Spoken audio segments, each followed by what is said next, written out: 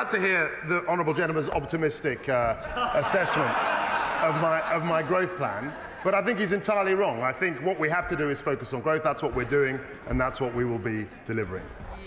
Greg Clark. Thank you very much indeed, Mr. Speaker. I welcome my right honourable friend's statement. He's absolutely right to focus the Treasury on growth. One of the most important sources of that is to build on our excellence in science and innovation.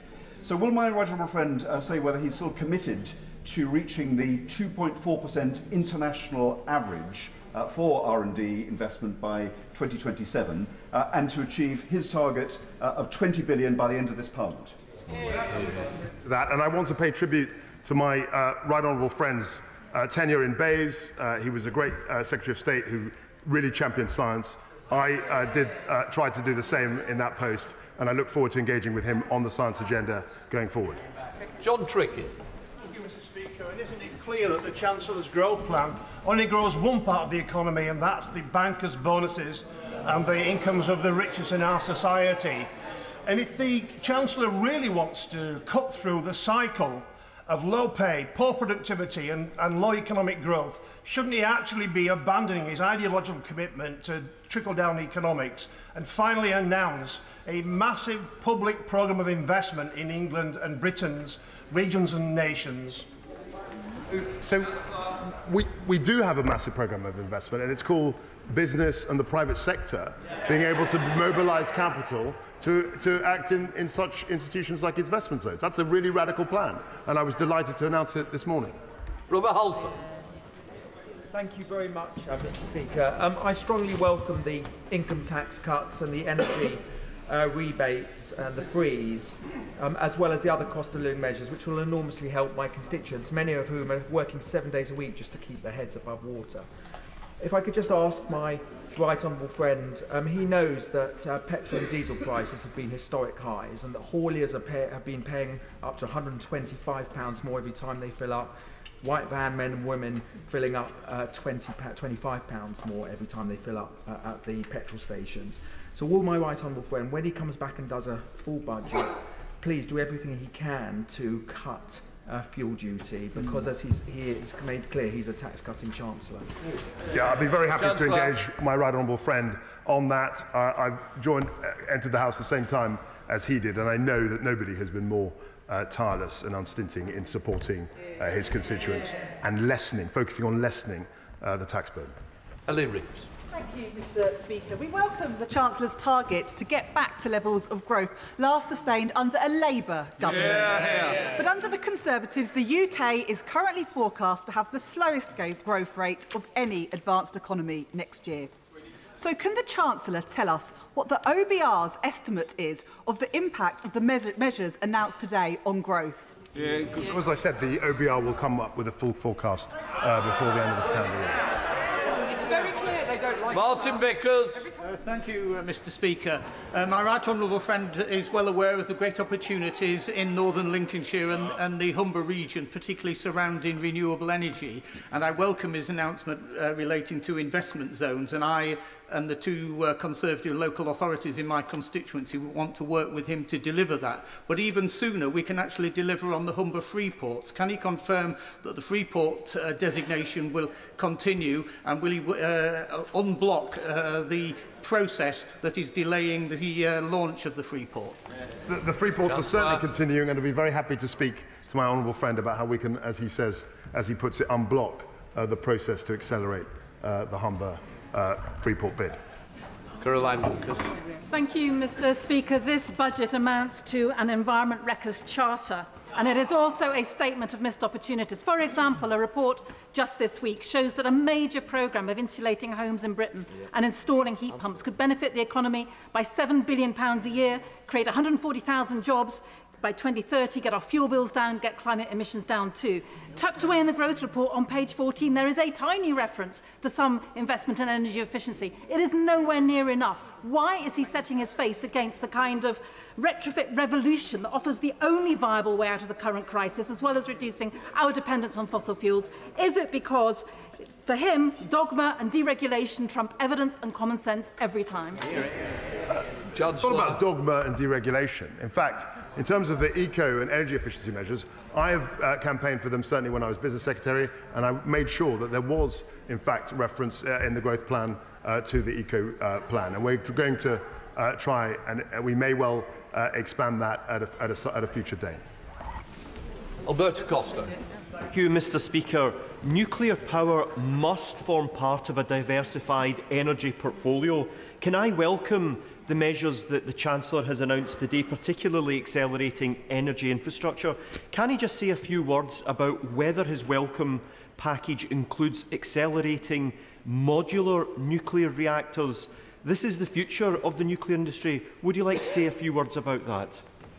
Look, I was very focused, as he knows, on SMR production when I was base Secretary of State, and it's something that I want to, the thinking about that, I want to bring into the heart of the Treasury. There's still negotiations to be had, but he's absolutely right. SMRs, nuclear, that's part of our energy mix in the future. Jess Phillips. Thank you, Mr. Speaker. Can the Chancellor just confirm for me that he has just announced a tax cut that means someone earning £1 million will be £40,000 better off?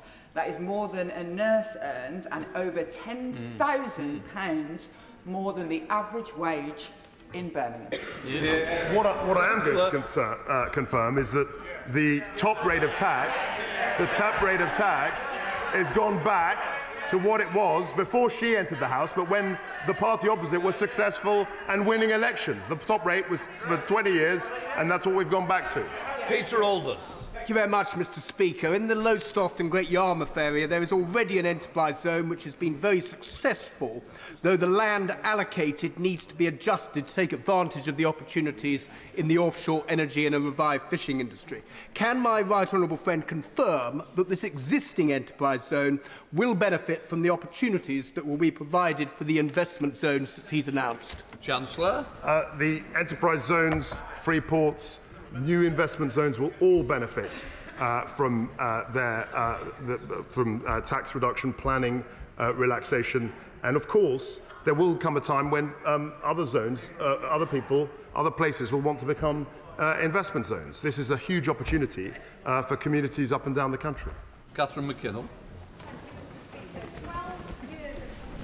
Government and another growth plan. Yet the reality is the child poverty gap between the North East and the rest of the country is at a 20-year high. So can the Chancellor explain how giving these tax cuts to the most wealthy will put food on the table of children living below the poverty line in Newcastle this winter? When a recession and economic downturns have hit in the past, the people most adversely affected are the most vulnerable in society. What that means that we have a duty to grow the economy and to make sure that we turbocharge growth. That's how we will help all of our constituents. Thank you, Mr. Speaker. Can I warmly welcome my right honourable friend's statement and the return to low tax free market principles that we on this side know will lead to growth and prosperity for everybody in our country. Now, we know the role that the self-employed and entrepreneurs played in growing the economy and getting us back to prosperity after the mess the party opposite made of the economy when they were last in government. So I was delighted to see the reforms to IR35 in my right honourable friend's statement. Can he confirm that with 12,000 registered self-employed in my constituency, those reforms will come quickly to give the self-employed of today, the entrepreneurs of tomorrow and the businesses that might contract their services the confidence to get on and grow? Chancellor. Absolutely, 100%. Justin Oswald. Mr. Speaker, this statement seems completely divorced from the realities of most people's lives. The Chancellor's made the choice to deliberately remove the cap from bankers' bonuses while deliberately ignoring the needs of people who are already struggling to make ends meet. So what is his message to these people, the people who are not going to benefit from his love-in with the super-rich? How does he think people are going to manage? Does the Chancellor just not care? Yeah, that's why we had the energy intervention that was announced last week and that we put forward it, that we've mentioned today. We've got eco schemes, we've got the warm homes discount. We've had a reduction of council tax A to D. There's a huge amount of intervention and we will always... Your friend has made his intention to lift the bankers' bonus cap. But may I draw his attention to another cap or threshold, the £40,000 annual pension allowance, which is also causing challenges, particularly to many experienced and senior public sector workers. My right honourable friend will be aware of the challenges, NHS workforce challenges that our health service currently faces, and unless this issue is dealt with effectively, and we scrap the £40,000 annual allowance for defined benefit pension schemes, we're going to lose a lot of very experienced clinicians at a time when the NHS needs them most. He can look at bankers' bonuses. Can he also look at this issue? Yeah, the issue has been raised, and it's not just a question of the annual limit, it's also the lifetime allowance. I mean, anecdotally, I hear that is also a big driver. The fact that it's been reduced successively over time is a big driver of people leaving the profession, and that's something I'd be very happy to have a discussion with him about in the future. Mohammed Yazid. While millions struggle with the cost of living, the Chancellor's first priority is to lift the cap on bankers' bonuses and tighten the rules on benefits for those who have the least. The government has already forgotten that the bonus culture led to the banking crash. Lowering regulations put in place to protect ordinary people and their pension is dangerous. This is Tory austerity all over again, making the rich richer and the poorest poorer. At the time when key workers are being denied a decent pay rise, so why has the Chancellor chosen to help with the wealthy chums? Chancellor. The focus of the growth plan is on growth. It's on getting our economy moving and getting to 2.5%. That's the lens through which I am looking at this problem. And I'd be very, very happy to remind him of support. Mr. Speaker, growth sectors such as pharmaceuticals will no doubt welcome my right honourable friend's steps on corporation tax. Does he agree that supply-side reforms are also required, with the Department of Health and BEIS working with greater urgency to approve and adopt clinically proven medical treatments to more fully realise the potential of the UK life sciences sector? Very pleased to confirm to my honourable friend that is exactly what we need to be driving forward. We need to be accelerating process so that we can actually deliver outcomes more quickly. And I pay tribute also to the fact that he and I have been debating, talking about these issues for many years now. And I'm very, very pleased that he still remains as focused on growth as he did many years ago. Stephen Farry. Thank you. It may be a very uncomfortable truth for some, but the biggest barrier to growth at present is the fact that there's increased barriers to trade with our dearest neighbour in the European Union as a result of Brexit. And of course there is an alternative reality here today as well, which would be a windfall tax, increased windfall tax on energy companies, investment in a Green New Deal, investment in skills and sound public finances.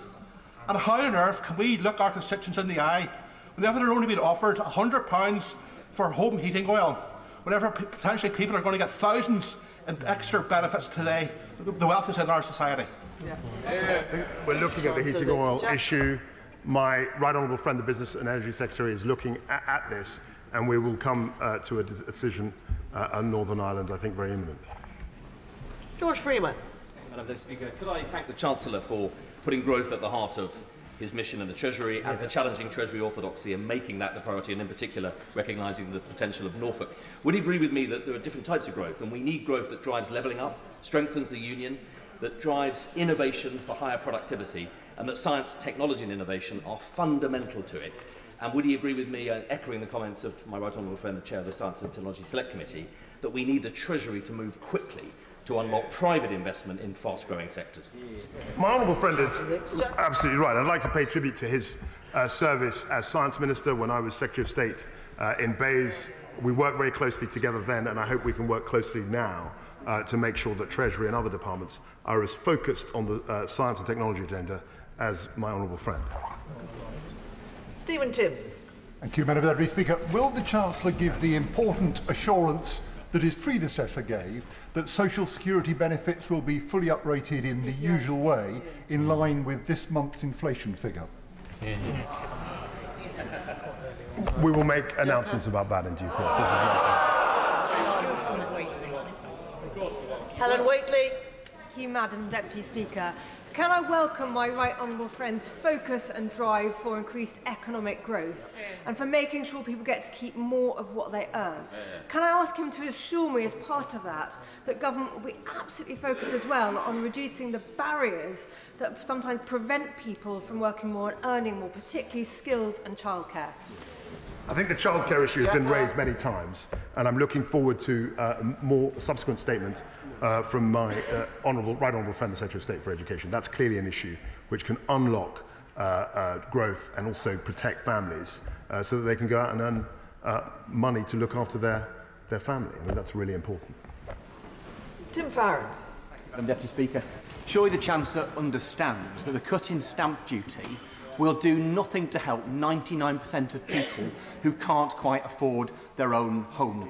It will do huge amounts to incentivise people who want second, third, fourth and fifth homes in my constituency, in Cumbria and other rural parts of Britain. Does he not realise the damage that excessive second home ownership and non-permanent occupied dwellings does to communities like mine, those in Cornwall, those in Northumberland and the rest of the country? Will he listen to rural Britain and stop backing second homeowners and back our communities instead?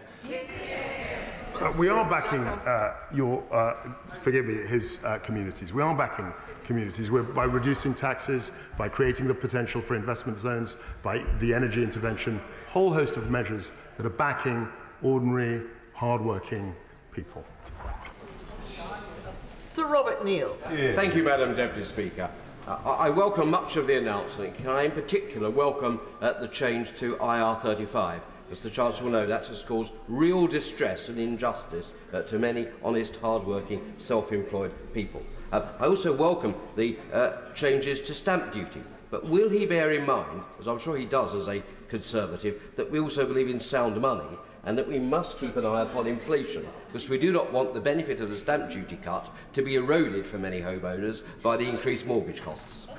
Absolutely, and he will understand. I mean, historically, if you look at high periods of debt, we managed to get out of that by growing our economy. That's why we've got a renewed focus on growth. What we can't do is simply tax our way to prosperity. That has never happened before. Barry Sherman.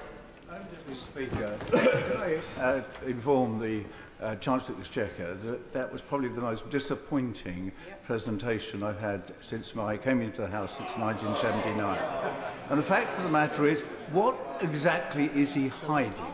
Is he hiding the fact that what he's announced today will mean that in the future, my children, our grandchildren, will have to pay the price of what he's announced today? Isn't that the truth? We're going to put this borrowing on future generations, and that will blight the whole future of that generation. What I find extraordinary, Madam Deputy Speaker, is that people on the benches opposite stood on a platform of pure, unadulterated socialism in 2019, which was totally reckless, and had no interest in the private sector. What we're doing is putting more money into the pockets of people and businesses. That's what drives growth. Duncan Baker. Thank you, Madam Deputy Speaker. Is it not the case that already the Chancellor's intervention to freeze energy bills is predicted to reduce inflation by 5 percentage points, and that for every single percentage point that inflation comes down by, it reduces our borrowing costs by £6 billion. And therefore, by simple economics, which the party opposite need a bit of a lesson, it is entirely feasible that within the G7 we have GDP. It makes this growth strategy entirely plausible. He's absolutely right. Because of careful stewardship of the public finances, we can withstand the exogenous shocks represented by COVID-19 and Russia's invasion of Ukraine. We've got the second lowest net debt to GDP in the G7, and we will use our fiscal position, to help the most vulnerable in society. Rachel Maskell. Thank you, Madam Deputy Speaker. Since the Chancellor came to his feet, the value of the UK government bonds has plummeted, which will put the national debt into a serious crisis for generations to come. How is he going to mitigate that loss? The markets react as they will. But the growth plan will very soon show that we're on the right course and that we're steering us to a more prosperous future. Madam Deputy Speaker, I welcome the focus on putting rocket boosters under Britain's brilliant technology sector in the Chancellor's budget. But those internet businesses are open 24/7. This is a deregulating government. I wonder if the Chancellor would look at deregulating Sunday opening hours so that we can compete on the high street just as we can compete on the internet. We've looked at this in the past. It was not without controversy, but I'd be very happy to hear his ideas on this subject. Hilary Benn. Thank you very much indeed, Madam Deputy Speaker. The Chancellor argues on the one hand that those on the lowest incomes, people on universal credit, should face the threat of their income being reduced further in order to boost economic growth, while on the other hand, he says to people already on the highest income, bankers, that they need an increase in their incomes through their bonuses in order to do the same. How on earth is that fair? Just a very basic lesson. We tax bonuses currently at about 50%, and that goes into public services, and it's absolutely legitimate to get more people into the labour market. That seems a reasonable thing to want to do. Virginia Crosby. Thank you, Madam Deputy Speaker. As chair of the Anglesey Freeport Bidding Consortium, I am delighted with the announcement of new investment zones by the UK Government. Can the Chancellor say what this means for Unismorn and its Freeport bid, especially with the deadline to submit by the 24th of November? Unismorn has a fantastic Member of Parliament in my honourable friend, and we are also not only focused on Freeports, but on nuclear, the future of nuclear, and Unismorn represents a hugely exciting opportunity in that regard. Andrew Gwynn. So the Chancellor has admitted that the last 12 Tory years... But the real impact of this budget is that we are piling on debt for future generations. It's unaffordable, and if the Chancellor were a local councillor presenting this as a budget, his monitoring officer would be issuing him with a Section 114 notice, and his ministers would be calling in the commissioners. So the focus is on growth.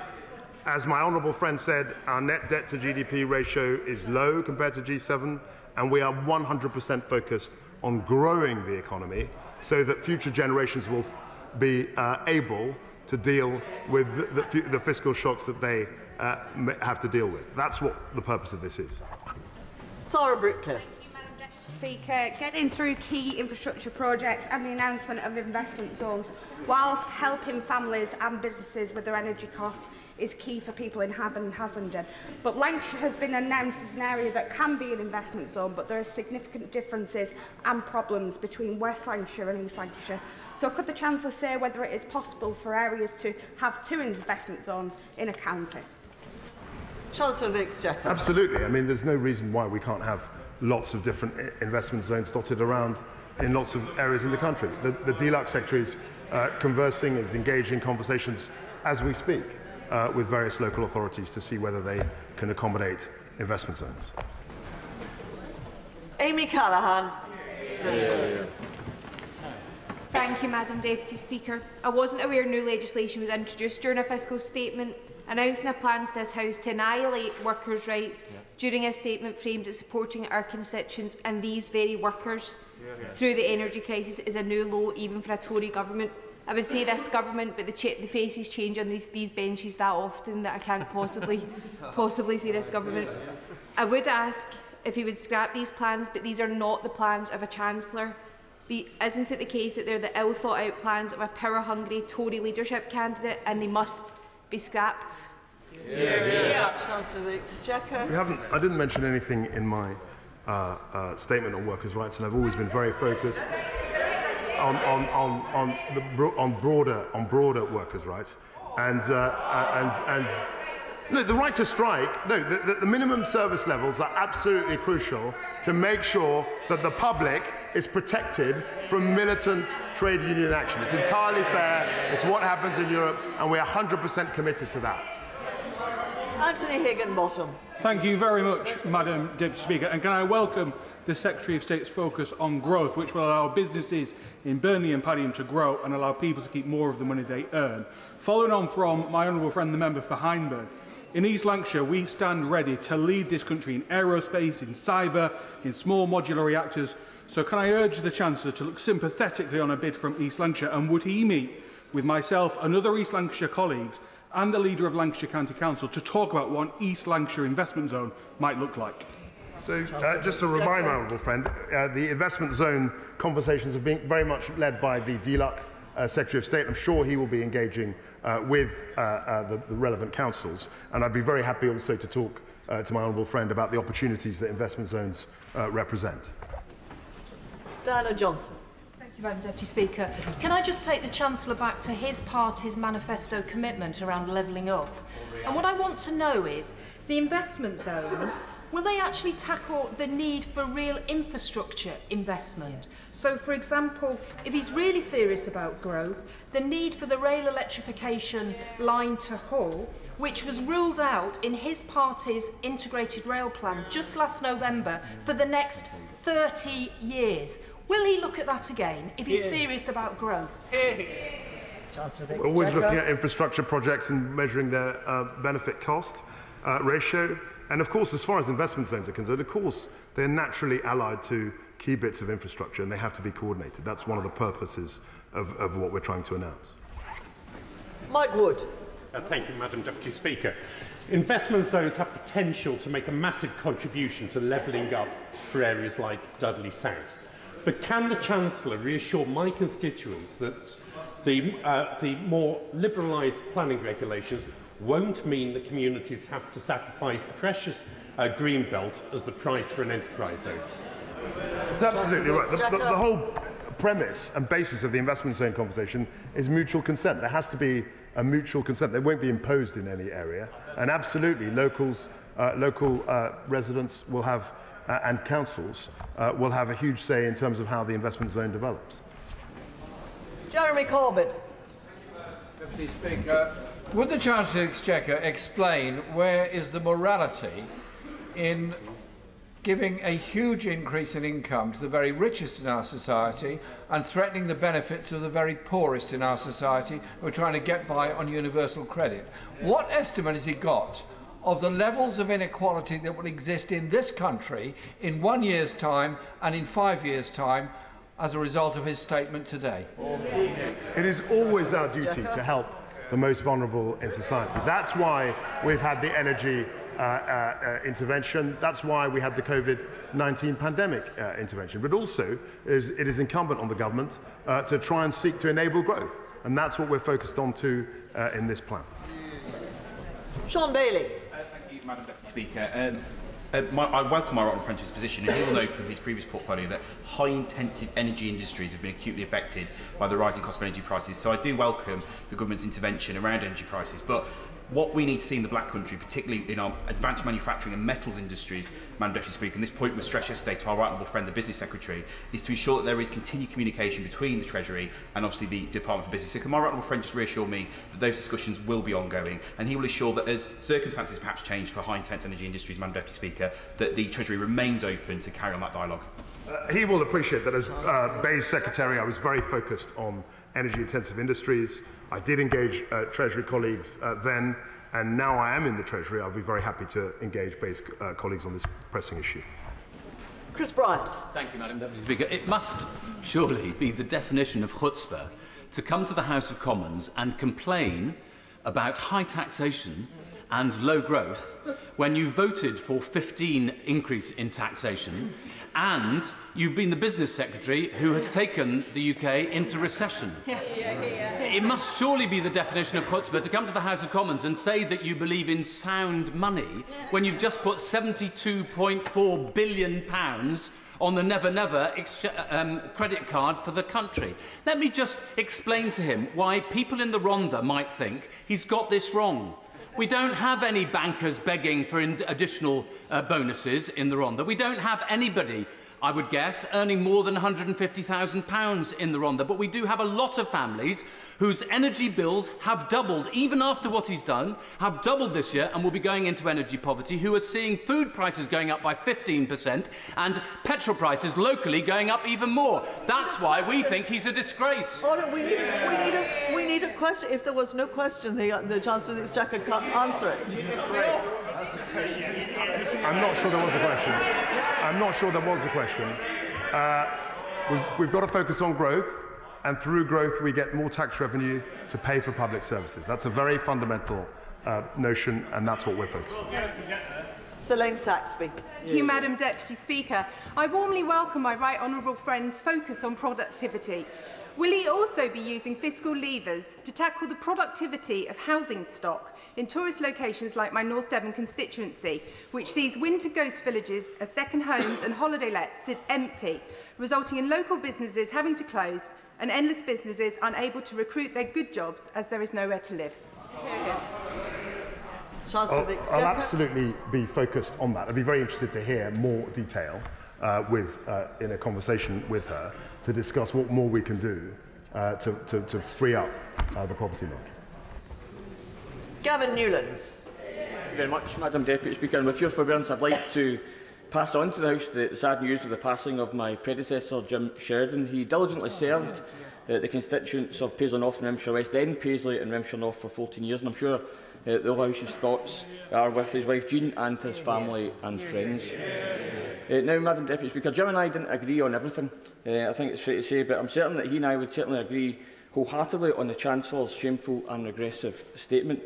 Workers' rights were important to Jim, as they are to me, so the further attack on those rights announced today is to the Chancellor's shame. But he spoke of the riddle of growth, so I wonder if he could riddle me this. How is it that giving bankers yet more millions drives economic growth, but giving those on benefits a fair deal or those on low wages a cost of living pay increase drives inflation? Just before I call the Chancellor of the Exchequer to answer the question, may I, on behalf of the whole House, pass on to the family of Jim Sheridan, who was a much respected Member of Parliament here for a very important constituency, the condolences of the whole House. Chancellor of the Exchequer. I'll say very quickly that if bankers are working in London, they are taxed in London. If they move out of the UK, they're taxed elsewhere, and we don't see a penny of tax revenue. The City of London, the financial services, not just about the City of London, it's about Edinburgh, it's about a whole range of other countries, or other towns, have to be at the top, at the apex of the financial system, global financial system. We've got to attract the talent, and we can tax it, and that tax revenue is used to public services. Craig McKinley. Deputy Speaker, can I offer my, absolute congratulations for the Chancellor's growth plan.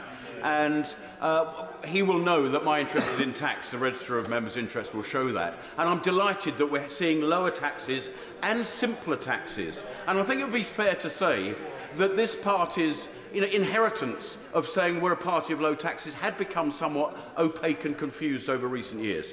I wondered if he would agree with my very simplistic summary of what he is saying today, that this party believes in taking a smaller percentage out of a bigger pie rather than the state nicking more out of a static and diminishing pie, which seems to be the message of the party opposite, except for the DUP, of course.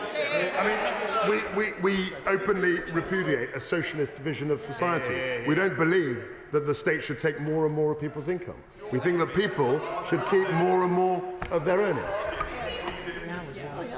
Nick Smith. Thank you, Madam Deputy Speaker. The Chancellor has sacked his Permanent Secretary, muzzled the Office for Budget Responsibility, and is man-marking the Governor of the Bank of England. His freewheeling ideology is crushing dissent. So can I ask the Chancellor, will the Governor of the Bank of England still be in his job by Christmas? The Governor of the Bank of England is entirely independent, and I have to say to the honourable gentleman that we actually have struck some very good relations. We speak regularly. I think that's a good thing. He might think that's man-marking. I think it's very cordial. And we're exchanging ideas. And that's what we intend to do. Nick Fletcher. Madam Deputy Speaker, and I welcome my honourable friend into his place. After decades of neglect and low aspiration under local opposition control, on behalf of the whole of Doncaster, I welcome this statement. If Peel Holdings today do the right thing, we will have saved our airports, and with low taxes at airports, an investment zone and a grant from BAYES for the Advanced Manufacturing Research Centre, Aspiration Doncaster can be achieved and levelling up will be delivered. So will the honourable member please meet with me and look at all the opportunities that are available from this statement for the people of Doncaster. I'd be very happy to meet with my honourable friend and discuss the opportunities represented by investment zones and other of our policies. Matt Rodder. Thank you, Madam Deputy Speaker. The Chancellor has clearly put the interests of large energy firms ahead of those of families and small businesses. Isn't that why he's unwilling to publish the OBR's report? That isn't true at all. We've actually intervened in a way that no government has done to protect people from gas price spikes. We've also focused on expanding supply. So I'd like to ask members opposite their view on North Sea oil, North Sea gas. We're actually expanding that, and that's something that we're proud to do, to expand capacity to reduce prices. Jane Hunt. Thank you, Madam Deputy Speaker. May I first of all congratulate my right honourable friend, the Chancellor, on an excellent speech and real focus on growth for this country. We are a nation of small businesses, both people who own those businesses and the employees who work there. And this, you've really listened, I would say, Chancellor, to those small businesses and understand the issues that they're facing.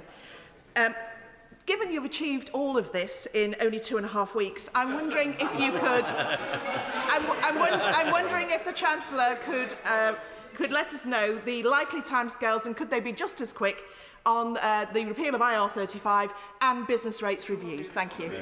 I think we made announcements on IR35. I made an announcement this morning. I'd be very interested to hear her ideas on business rates, because that's an ongoing conversation, and I used to hear that the whole time when I was PPS to the Chancellor 5 years ago, and also as Chancellor, as you say, as she says, for 2.5 weeks. Wendy Chamberlain. Madam Deputy Speaker, I'd like to know how this Conservative plan for growth is going to help unpaid carers, who Carers UK estimate deliver £500 million worth of care a day. While I've been speaking to constituents in North East Fife about my carers leave bill, it's clear that carers allowance prevents people from working. So given that the Chancellor has failed to ensure or clarify whether we're going to see inflationary increases for benefits, will they at least look at ensuring that they don't impact with other benefits, or at the very least allow people to work more before their carers allowance is impacted? Yeah, we're always looking at ways in which we can encourage people who are helping the most vulnerable in society do what is a critically important job. We're always looking at ways how we can improve that. Dr. Ben Spencer. Thank you, Madam Deputy Speaker.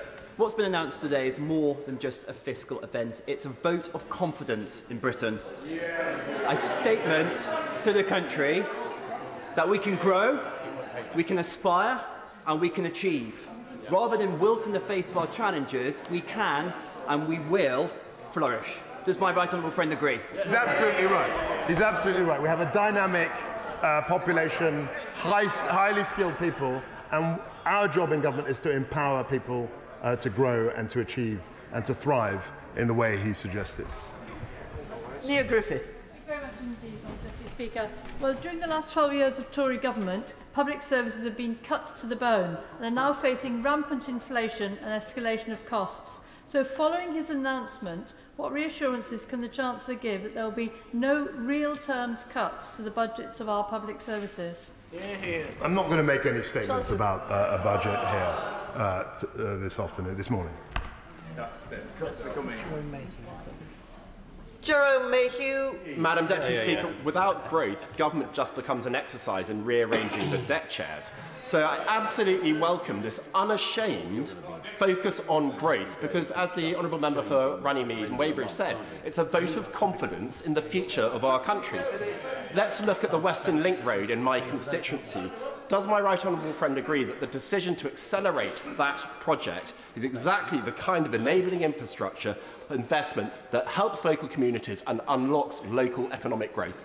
My honourable friend is absolutely right. By accelerating infrastructure projects, we can generate economic growth, we can generate achievement, we can infuse the supply chain and actually get Britain moving again. Marion Fellows. Madam Deputy Speaker.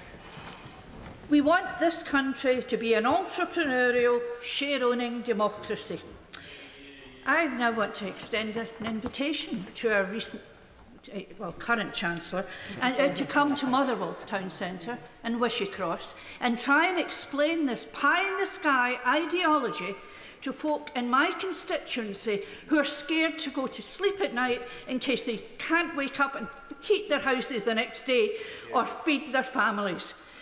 Where do you think this ideology is going to help those constituents of mine? It's not ideology. It's a practical focus on growing the economy so we have a more prosperous country. That's what governments should be doing. And the party opposite, the socialism that I don't know whether she represents that, isn't going to work. Simon Baines. Thank you, Madam Deputy Speaker. Could I congratulate my right honourable friend on his focus on growth in his statement?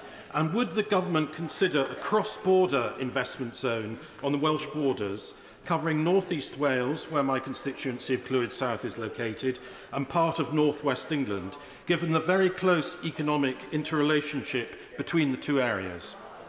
Chancellor of the Exchequer.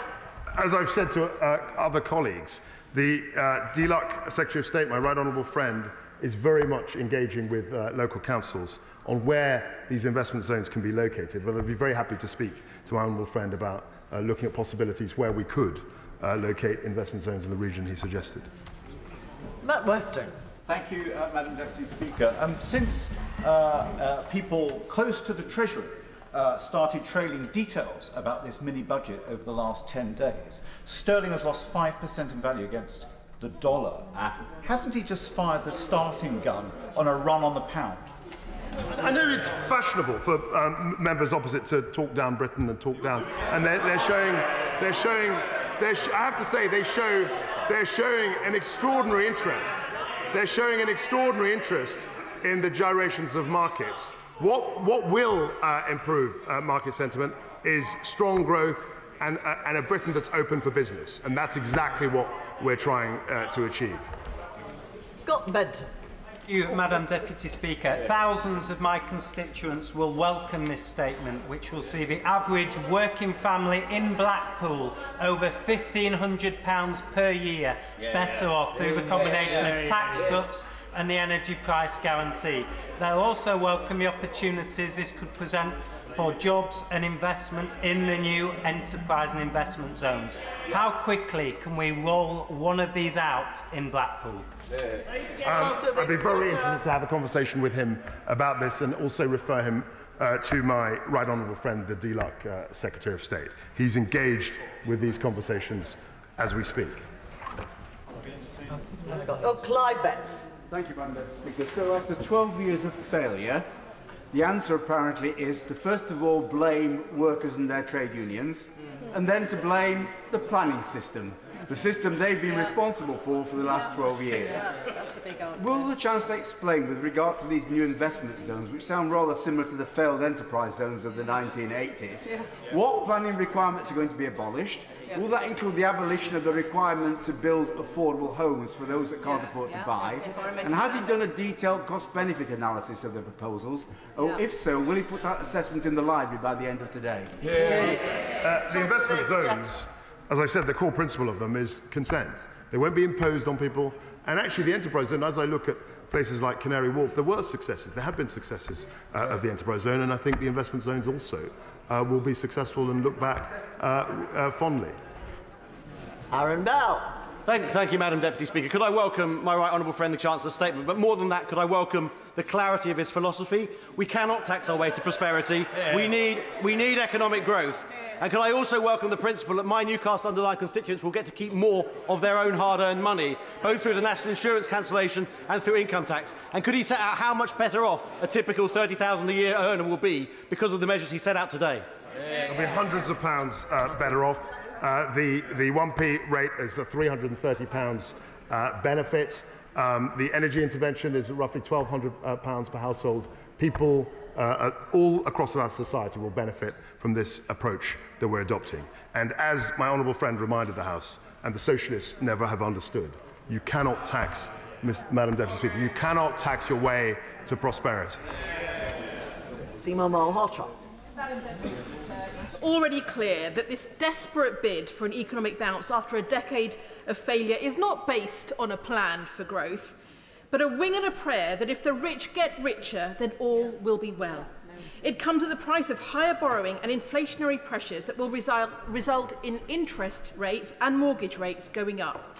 So as he brings in large tax cuts for the already well-off, what is his message to his mortgage-paying constituents and mine, stuck on high interest rates, particularly those who are mortgage prisoners with SVRs they cannot change, who will be seeing their mortgage payments rise further and faster with his policies threatening the very home ownership he says he supports? So the stamp duty nil band doubling is helping people buy a home. In her constituency and mine, there is an increase in the threshold as around the country, but that will help lots of people buying a home. The energy intervention will help her constituents and my constituents, and the reduction in the basic rate will also help many of her constituents. Ben Bradley. A Conservative Chancellor announcing that he intends to let people keep more of their own money and choose for themselves how to spend it. How refreshing, Madam Deputy Speaker. I'm excited. And I'm also pleased that Nottinghamshire has been able to be part of early conversations about investment zones. Now, the county is also on the final shortlist for STEP nuclear fusion investment. Imagine for a second, Madam Deputy Speaker, that huge infrastructure investment in the future of our domestic energy supply, supported by the incentives and the growth opportunity of an investment zone. We have some vision in Nottinghamshire, Madam Deputy Speaker. It will require government departments to talk to each other. Can the Chancellor help? Absolutely. We fully intend, while I'm in the Treasury, certainly to talk to departments to deliver the vision that I know he's driving in his constituency. Chiomura. Thank you, Madam Deputy Speaker. Newcastle paid a very heavy price for Conservative austerity economics.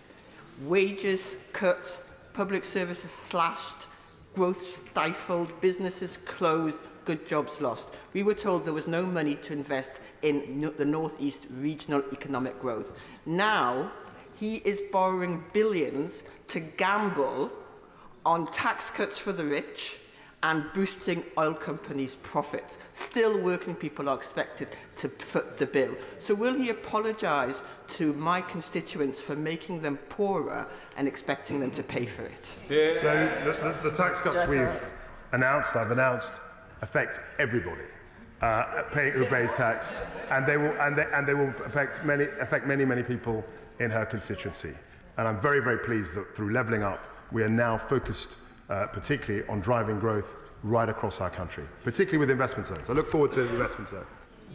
Adom-Otchere. Thank you, Madam Deputy Speaker. I'm sure many of my Edinburgh South West constituents will agree with me that threatening the low paid with sanctions while ensuring that bankers can get bigger bonuses is not a moral way to go about creating growth.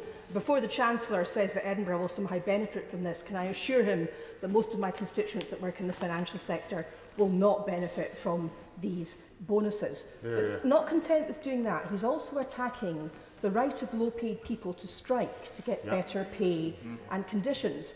Now, the European Court of Human Rights has recently reaffirmed that under Article 11, the right to strike is a fundamental human right. So can the Chancellor answer me this question? Can he assure me that any legislation the government brings forward concerning strike rights will comply with the United Kingdom's treaty obligations under Article 11 of the European Convention on Human Rights? The right to strike, there were two measures I referred to in this respect. The right to strike will not be compromised by minimum service levels, nor is it compromised by requiring union bosses to put a ballot to their entire membership ahead of a strike. These are not measures which conflict or in any way militate against the right to strike. Olivia Blake.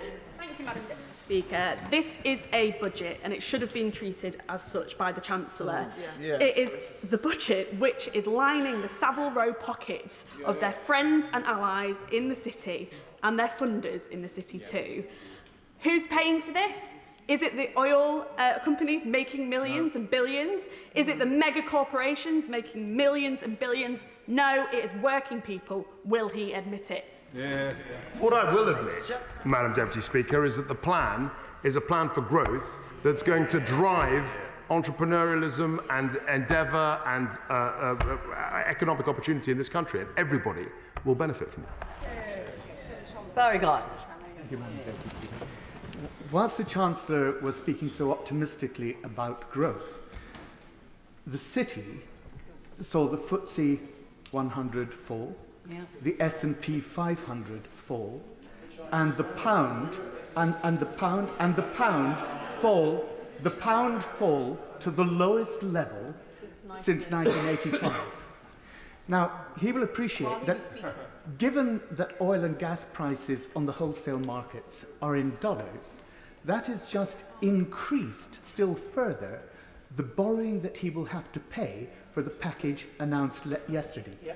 But if he is so optimistic about growth, will he set a timescale? Will that timescale be 6 months? Will he retire in a year if the growth that he has predicated hasn't been achieved?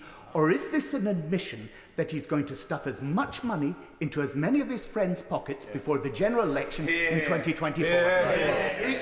He will also know that over the last 2 or 3 months, oil and gas prices have come off quite a bit. So actually, the long-term contracts we're negotiating are just as likely to be much less costly than increasing costs. And of course, in terms of our growth plan, I'm not embarrassed about wanting to grow the British economy. I'm not embarrassed about driving opportunity in this country, and I don't believe that higher taxes lead to prosperity. Helen Hayes. Thank you, Madam Deputy Speaker. For the first time ever this year, the number of women aged 25 to 34 leaving the workforce to care for children is going up. 4 in 10 mothers have considered giving up work or cutting their hours because of the cost of childcare. More than a third of parents of primary-aged children are in part-time work. Why does the Chancellor think that bearing down with punitive sanctions on the lowest-paid working parents who work part-time will help them increase their hours, when what they really need is an accessible, affordable childcare system fit for the 21st century? I think she's absolutely right to identify childcare as a crucial issue, and that's something which I'm looking forward to my right honourable friend, the Secretary of State for Education, to update the House in the next few weeks. Ian Lavery.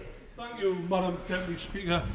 Within seconds of the Chancellor's financial statement, he declared war on the trade unions. He declared war on those less well-off in society, those on universal credit. At the same time, scrapped the cap on bankers' bonuses. That's ideology.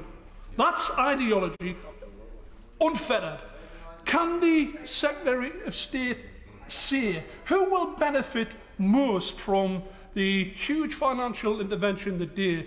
Will it be someone on a salary similar to the right honourable gentleman, or someone like in my constituency, a two-parent family with 2 kids who are having to use or having to claim universal credit to top up their income? So the energy intervention will help all his constituents deal with higher energy costs this winter, and the reduction in the basic rate, which we've pulled forward 1 year, will also help people to the tune of £330 a year. That's a broad swath of our countrymen and women. Barbara Keeley. Thank you, Madam Deputy Speaker. One group who never get a mention in fiscal events from this government are millions of unpaid family carers. Yeah. There's no increase here for their miserly £67 a week carers allowance. If they work part-time, as we've already heard from other colleagues, this government is threatening them with sanctions if they don't increase the hours they work. Cost of living help only £150 to help disabled people and their carers. That won't even scratch the surface. So I asked the Chancellor what his plan with tax cuts for the highest earners says to those who do that vital work of caring for vulnerable and disabled people. He told the Honourable Member for North East Fife earlier that he wants to take opportunities to help them. He hasn't taken an opportunity to help them. We have. I mean, two measures. We've reversed the national insurance increase, which was a tax cut for 28 million people, worth £300 a year. We've also brought forward the reduction, 1p reduction in the basic rate to 19p, which is also helping people to the tune of £330 a year. That's help to lots and lots of our constituents. Chris Law. Thank you, Madam Deputy Speaker. I'm actually quite astonished because I don't think I've received a single letter from any constituents that are saying, from a fat cat or energy oligarch or of the richest 1%, please help us with the cost of living. However, what I have had is a bag full of constituents write to me about the cost of living and what help there would be in this package, those of which the most vulnerable in our society are the disabled. It seems that given where we're at just now, disabled are having to choose heat over eat, they're losing out in therapies, and the Multiple Sclerosis Society next week will be publishing a report which will show that 40% are going into a real deep crisis this winter and not a single package has been announced. So can I ask the Chancellor of Exchequer, what package are you going to put forward for the disabled people in our society that we all care for, yet not a single word is in this budget? We do care for the most vulnerable in our society. That's a duty of government. That's a moral duty of government. And we have announced measures in the energy space, which is helping a whole range of people, which is fundamental to the cost of living in terms of tackling bills this winter. Toby Perkins. Thank you very much, Madam Deputy Speaker. The pound has reached its lowest rate against the dollar in the time that the Chancellor has been on his feet. The FTSE 100 index is down 1.7% simply today. Now, when my honourable friend from York Central raised it to him, he said, well, the markets will react as they will. But if the point of his plan for growth is to increase confidence, and even the city believes stuffing the pockets of the very wealthiest and expecting bankers' bonuses and oil company profits to lead the rest of us to prosperity is a bad idea, who is actually on his side? The growth plan is about growing the economy. And we're not going to grow the economy by increasing taxes indefinitely. Mike King. Thank you, Madam Deputy Speaker. The Chancellor mentioned that it would cost £60 billion for his energy package for just 6 months, but the Prime Minister promised that that package would go on until 2024. £240 billion borrowing requirement to fix a broken energy market today, saddled on future generations. Can I ask the Chancellor, does he think that's a price well worth paying? So I think he's got the mathematics slightly wrong. The business support is 6 months, and the household support is for 2 years. So those are two things that need to be disaggregated. And of course, in terms of long-term pricing, nobody in this room, nobody in the world has any idea what the forward price will be or what the price will be in 2 years. So it would be misleading to put a price on that. Dr. Philippa Whitford. Thank you very much, Madam Deputy Speaker. Not just the American president, but the dogs in the street know that trickle-down economics doesn't work. Hear, hear. What this statement does is push money into the pockets of bankers in the City of London and big fossil fuel companies. It will kill high streets. It will take money away from local economies, and to depend the entire UK economy on one big city while strangling everywhere else is the opposite of levelling up. This document claims on page 32 that the price cap of £2,500 will bring down the average household bill to £2,500. That's still £600 more than it is now, and double what it was in January. So what will the Chancellor do to help people right now, and will he particularly cut VAT on fuel, as Germany has done? The investment zones and our ability to motivate, incentivise investment is going to help a whole swath of communities across the UK. The reversal of the national insurance tax and the bringing forward of the 1p reduction also will help thousands and thousands, if not millions, of our constituents. Dan Carden. Thank you, Madam Deputy Speaker.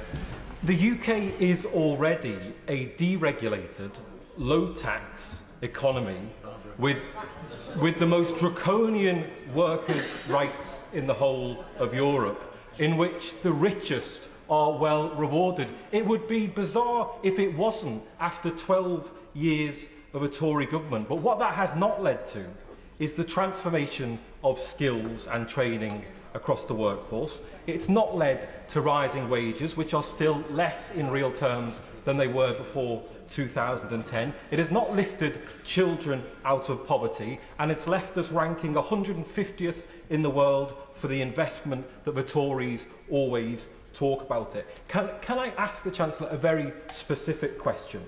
Will he accept this fact? There is no correlation whatsoever between tax burdens and prosperity across high-income countries.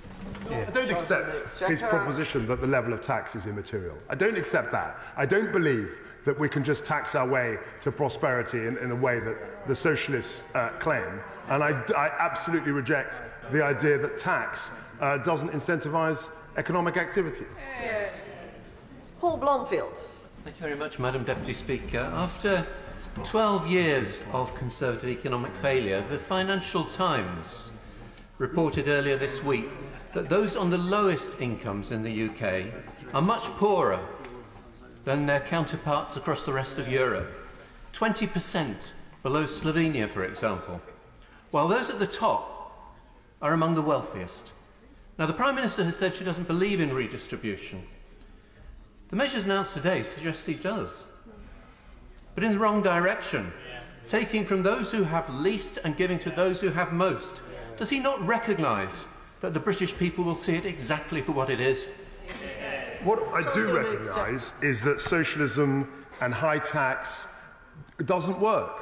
And he and others have stood 4 times on a socialist platform. The British people have rejected them 4 times. And if they go back to the socialism, they will be rejected once again. Antoniazzi. Today we have heard the promise of accelerating energy infrastructure. Since I have been in this place, every MP in South Wales has been asking and demanding for a tidal lagoon in Swansea Bay. Now, will the Chancellor make that commitment to work with Welsh Government and Swansea Council to make tidal energy, green energy in this country a reality? So I've done a lot in that regard, actually. We had a ring fence for tidal marine energy, and there is a project in Scotland which is focused on that. The lagoon project she mentions, I looked at and wasn't at the time value for money, but I'm open to the concept. Patricia Gibson. Madam Deputy, these plans mean that in Tory Britain, someone earning £50,000 will pay the same income tax rate as a millionaire. Today's plans mean someone earning £1 million a year will pay £42,500 less income tax every year, and that is shameful. These plans were not in the Tory manifesto. They don't have a mandate, and they certainly don't have a mandate in Scotland. The UK is already the most unequal country in Europe in terms of disposable income, according to the OECD. And after today, that inequality is guaranteed to widen. He may be proud of his announcements today, but what does he say to those who will now conclude that, just like Britain, the Chancellor's moral compass is broken? I reject that implication. I reject their statement.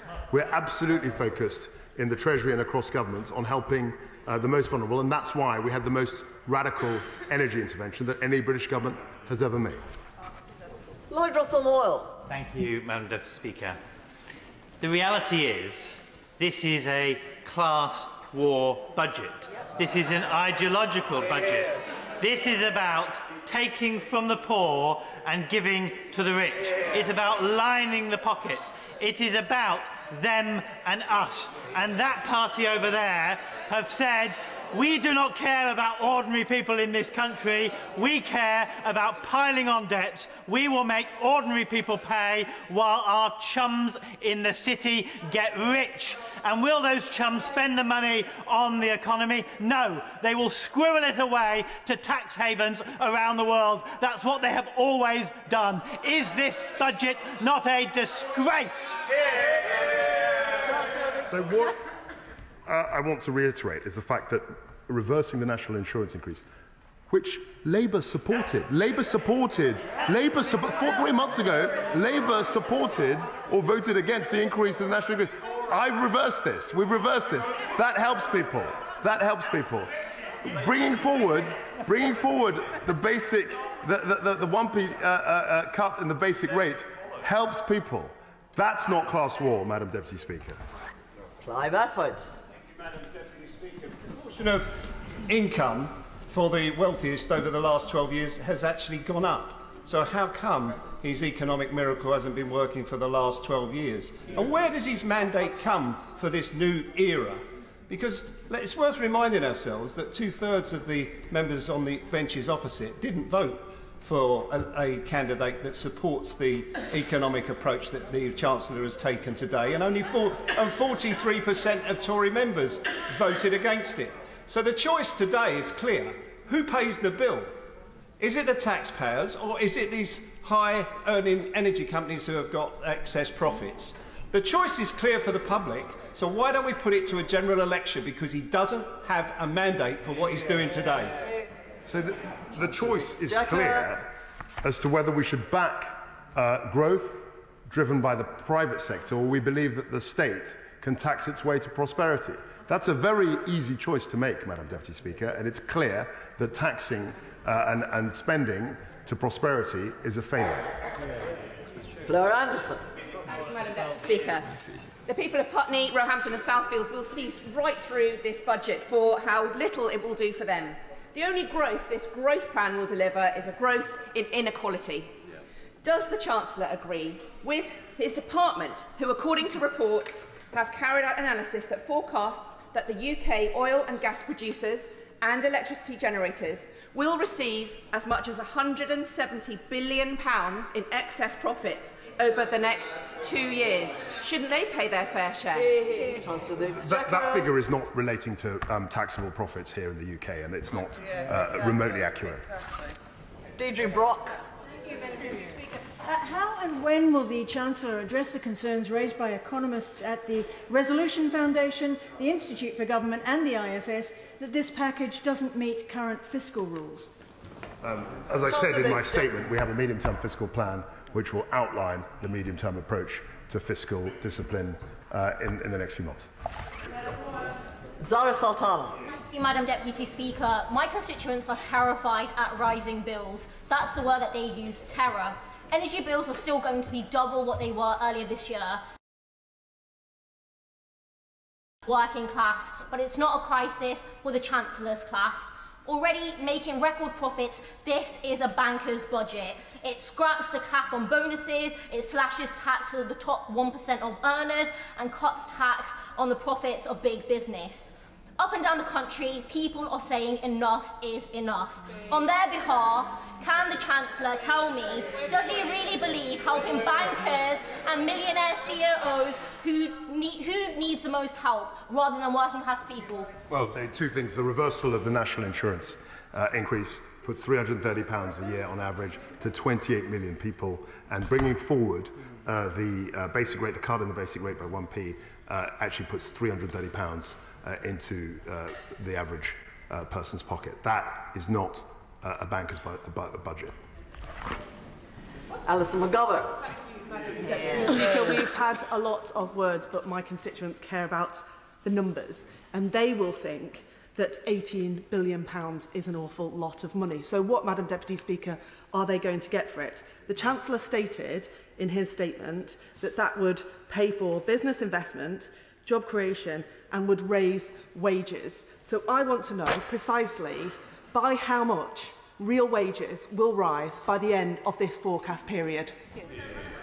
We don't run. This is not the GOS plan. This is not the Soviet Union. I can't predict I can't predict what the average wage will be, but I do know that one way to destroy the economic productivity of this country is to, if she will permit me, is to raise taxes in the way that she's campaigned for over many, many years in her Corbynista days, whatever that she was representing.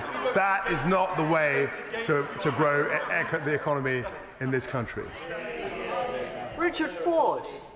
Thank you, Madam Deputy Speaker. Please may I remind the Chancellor that security is the first responsibility of government. And please may I ask the Chancellor how today's changes in corporation tax might serve to reverse the cuts to the army of 10,000 soldiers, which will make the army the smallest that it has been since the Crimean War. So the corporation tax hasn't been changed, it's just been kept at the level that it is now. So there's no change in that. And in terms of defence spending, he will know that my right honourable friend has committed to a 3% of GDP defence target by 2030, recognising the changing nature of the threats and the real importance of our armed forces. Imran Hussain. Thank you, Madam Deputy Speaker. The Chancellor this morning promised new laws to speed up the building of major infrastructure projects. So can I take from him this, that he's actually fully behind the Prime Minister and her promise to build the biggest infrastructure project in my constituency, the Northern Powerhouse Rail?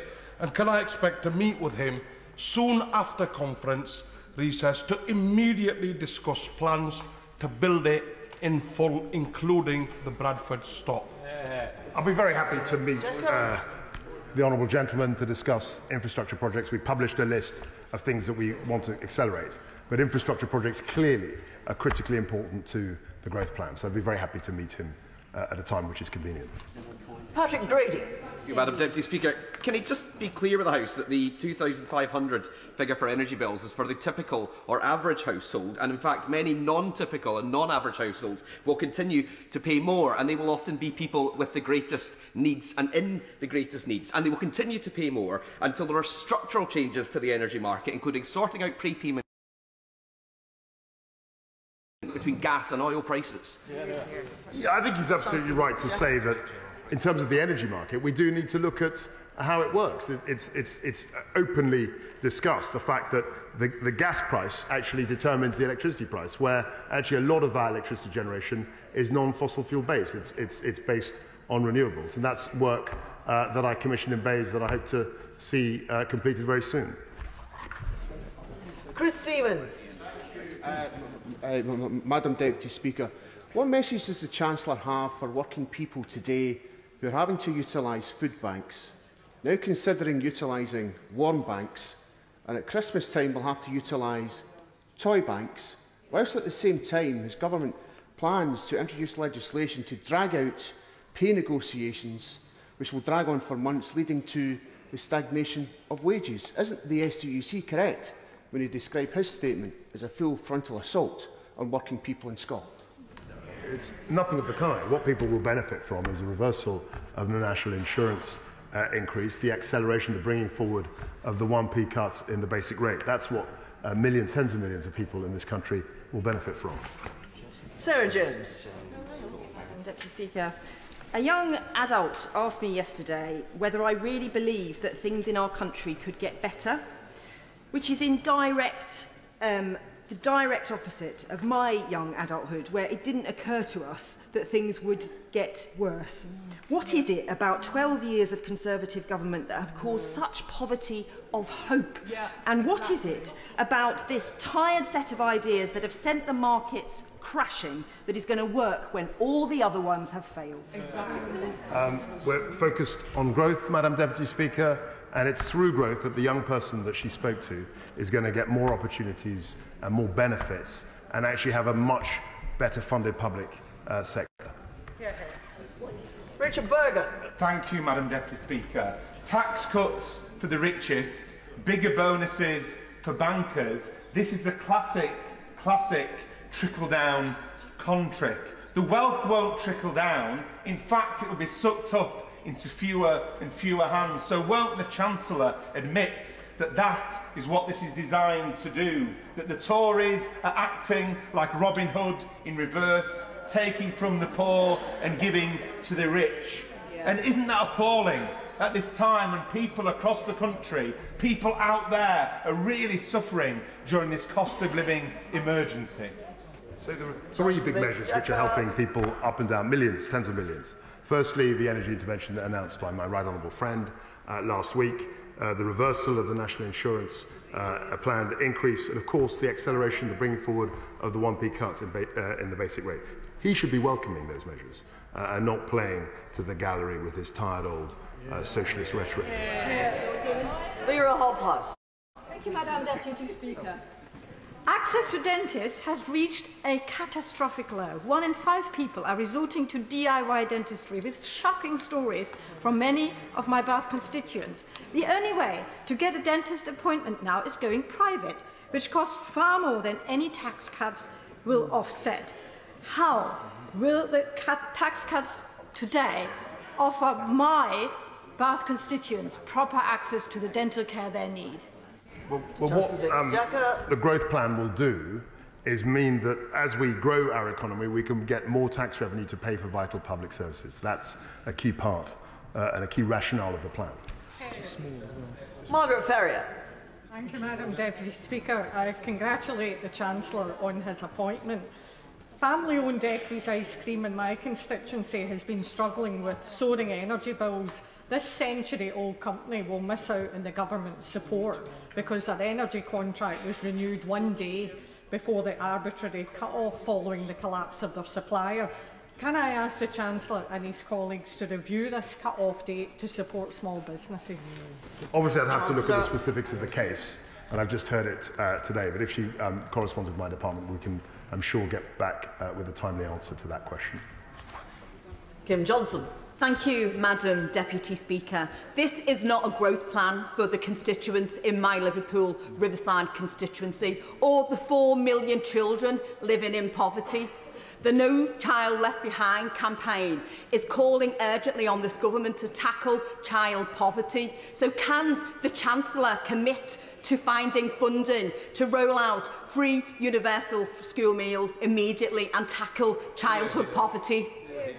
This is not a spending statement, but of course we take child poverty, the vulnerable, extremely seriously, and that's why that was the basis of the energy intervention. Ruth Cadbury. Madam Deputy Speaker, firstly, could I thank the Chancellor for overturning his Business Secretary's statement yesterday on onshore wind by removing the ridiculous planning restrictions that are unique to that sector. Talk about a one-day cabinet flip-flop. But secondly, can I warn him against removing normal planning rules on development in investment zones? When the Tory government removed the need for offices to housing planning rules, those conversions led to housing which were tiny rabbit hutches, no natural light, no basic services, and often away, when they're on industrial estates, away from basic things like footpaths, bus stops, schools and parks. Is this a dodgy developer's charter too? Not at all. The whole purpose, the whole principle behind the investment zone is a mutual consent. No investment zones will be imposed in any areas, and it'll be very much up to local councils to work out which are appropriate sites for the investment zones. It's a cooperative exercise which will not be the developer's charter that she describes. Christian Wakefield. Thank you, Madam Deputy Speaker. We were promised a big bang by the Chancellor. Instead, we've barely got snap, crackle and pop. Madam Deputy Speaker, we've got tax breaks for rich, whilst he tells the next generation to pay off a debt that he is piling up. Truly, the Chancellor of sound money. The Resolution Foundation said that the poorest 10% of households will gain all of £11 from this budget. That isn't a budget, of course. He is also raising the cap on bankers' bonuses while threatening to cut benefits for 120,000 people on universal credit. Why is he not looking out for those who are struggling the most and instead acting as the Chancellor for fracking donors and bankers? Well, it's nice to see him in his place on the other side. In splendid isolation there. But I would remind him that the measures relating to national insurance and the basic rate do actually help a vast number of constituents on both sides of the House. Richard Thompson. Thank you, Madam Deputy Speaker. I wonder, what does it say about the government that at the height of a cost of living crisis we appear to have a Chancellor who's putting pressure on the Governor of the Bank of England to increase interest rates, presumably on the basis that he considers that there's too many people right now who've got too much money in their pockets? And what also does it say about the priorities of the government, I wonder? Of all the groups that the government has rushed furthest to help, it's bankers suffering the indignity and privations of only being able to qualify for bonuses double their salary. We have an economic historian for a Chancellor. Isn't the legacy of today's statement going to be that for tens of millions of households of the length and breadth of the UK, he's going to make any notion of a fair economy history? Any cursory look at the history of this country shows that the way to deal with debt, the way to deal with cost of living issues is to grow the economy. And that's why we're 100% focused on that. Beth Winter. Thank you, Madam Deputy Speaker. As the TUC has pointed out, the Chancellor has said that we've been far too focused on redistribution and not on growth.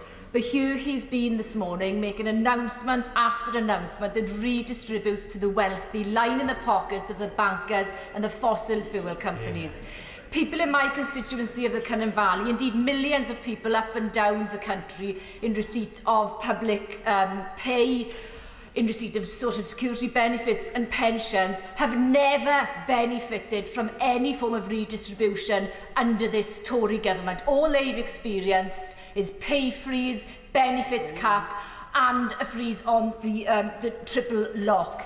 Isn't it the case, as the overwhelming evidence does show, that the only thing that is growing is people's debt, people's energy bills and... sorry? Keep going. Order!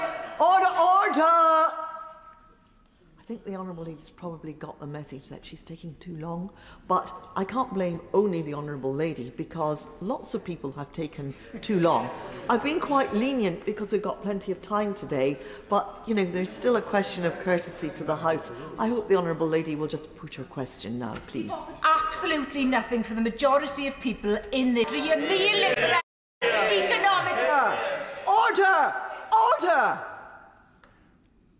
When I politely asked the Honourable Lady to just put her question, can't she just put her question? Has she put it? Because I didn't